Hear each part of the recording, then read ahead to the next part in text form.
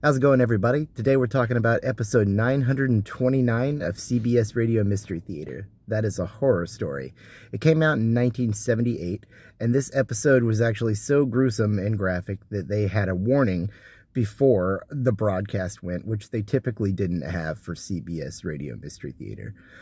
Even at the time when this came out, in 78, this was kind of testing the limits a bit. The story is pretty comparable to like the Texas Chainsaw Massacre, except it spans from France to New Orleans. The story starts out with a man walking into an abandoned two-story building in New Orleans. He finds a brick loose in the chimney, and he pulls out the diary of Gaston Donnier. And the diary reveals that Gaston Donnier was an assistant chef and in France, and the head chef became sick, so he was charged with making dinner for the Count.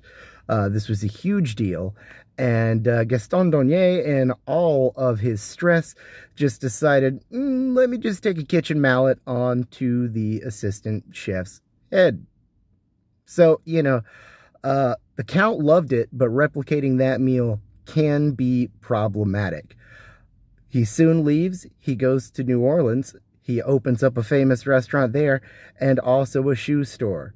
But you're never gonna guess what the shoes are made out of.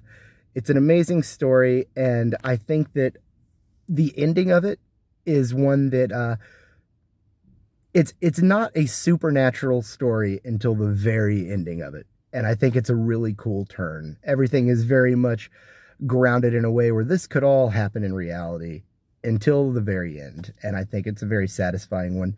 This episode was written by Elspeth Eric, who wrote over 100 episodes for CBS Radio Mystery Theater and acted in just as many. She started in the 1940s as an actress playing mainly gun malls, the gun-toting better halves of the not-so-gentlemen of the organized crime world. And she quickly broke the mold and broke out of acting and became a writer for many episodes. If you look at Elspeth Eric's career on CBS Radio Mystery Theater, people are very much divided.